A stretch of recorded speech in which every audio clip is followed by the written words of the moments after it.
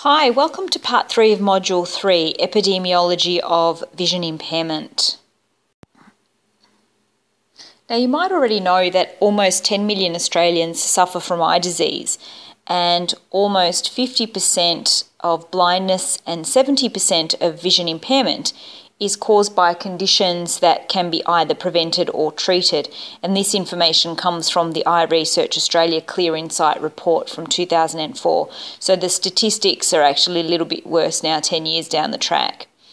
As you already know, we define vision impairment as visual acuity of less than 612, and legal blindness is defined as visual acuity of less than 660 and or a visual field of less than 10 degrees. And this is how the terms will be defined for the purposes of this module. This figure, which is adapted from the Clear Insight report, shows the main causes of vision impairment. And surely these statistics are not new to you, and we've covered these at length throughout the orthoptic course. So as you can see, refractive error, or that is uncorrected refractive error, makes up the largest component of that pie, followed by cataract, and then closely followed by age-related macular degeneration, other diseases, and then you'll see that glaucoma and diabetic retinopathy are represented there as well. For your first task in this section, let's consider cataracts. The statement there from Eye Research Australia Clear Insight report says, everyone will develop cataract and half will have cataract surgery if they live long enough. And the forecast is that the need for cataract surgery will double in the next 20 years. Currently, about 160,000 cataract operations are performed each year, and this is expected to actually increase to a surgery rate of about 8,000 per million people per year. So the questions are: 1. What age group is most affected by cataract? 2.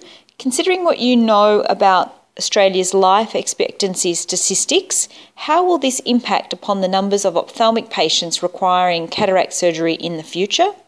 And 3, what is the role of the orthoptist in relation to preoperative and postoperative care? How will the number of patients requiring cataract surgery affect where and how you will be working in the future? Pages 12 to 14 from the Eye Research Australia report, which is entitled The Economic Impact and Cost of Vision Loss in Australia, will help you with your answers, but I imagine that you'll be able to answer these questions off the top of your head too.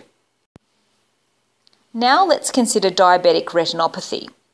Early detection of diabetic retinopathy and timely treatment can prevent almost all vision loss related to the disease, and all patients with diabetes are at risk of eventually developing retinopathy, and a dilated ocular examination is crucial to detect early changes. Pages 15 to 18 of the Clear Insight report will guide you to answer the following 3 questions.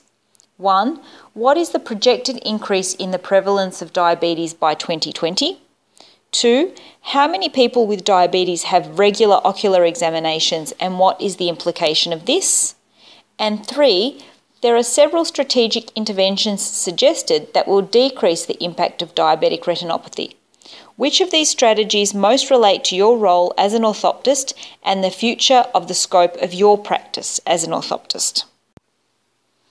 And finally, we come to age-related macular degeneration, or AMD. The prevalence of AMD, especially in its early stages, is on the increase, and it's estimated that 2 out of 3 people who live into their 90s will develop the disease, and a significant proportion of these patients will suffer significant vision impairment. Females may be and are likely to be at increased risk of developing AMD.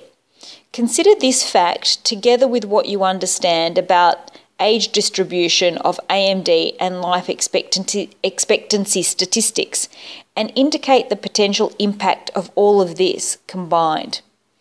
What does the age distribution and life expectancy together mean? Write a short paragraph for your answer. Check on pages 23 to 25 of the Clear Insight report for help. Part 4 of Module 3 will take you through the topic of the burden of eye disease and health expectancies, now that we've completed the health status of Australians and epidemiology of vision impairment.